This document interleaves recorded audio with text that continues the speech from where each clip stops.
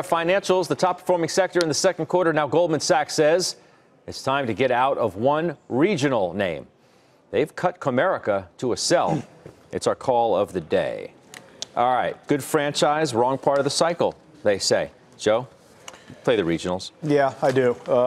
First of all, Comerica has underperformed significantly some of its peers. I think Goldman talks in the note about Regions Financial being an opportunity, better geographically located. I agree. Performance standpoint has done better. Signature Bank is a name that I would look at. One of the reasons why I like Signature Bank is I think where we are in the cycle with the margin pressure, you have to look at the real estate exposure based on geographics.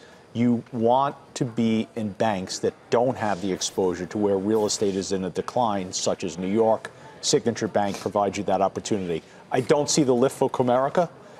They had a bad quarter in the prior quarter, got punished for it, and I can't see any visibility moving forward that's going to act as a catalyst. I just think it's very tough, given where rates are and where the curve is, for them to make money. So it's a But if you cut rates, the Fed's going to cut rates. It's bad. You get a steeper yield curve. Not necessarily bad.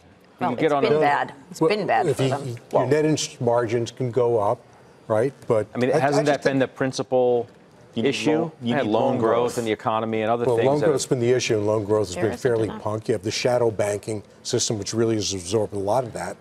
I just don't see the alpha really in the banks. If you have a hugely dedicated portfolio for some diversity, it can be there, but it can't be a big bet. All right, so we really like the banks, the money center banks. There's a couple of reasons. One is regulatory relief is reducing their expense lines, but more importantly, the return of capital to shareholders is just incredible right now. They're averaging anywhere from 10 to 11, 12% return of capital through buybacks and dividends. Their cash flow is very strong. The return on equity is elevated. The capital ratios are high.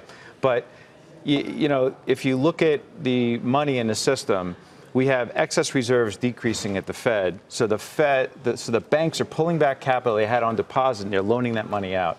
So loan volume is increasing right now, which is another indication that the economy is actually stronger and not going into recession. What are your favorite names, the ones you own? JP Morgan, Bank of America, and Citigroup. I think you could buy IYG and get the mix, but we like the banks here against the fact that we have low interest rates. JP Morgan cut their price target on Comerica today, too. So we've got two big folks out there saying, it's a non-touch.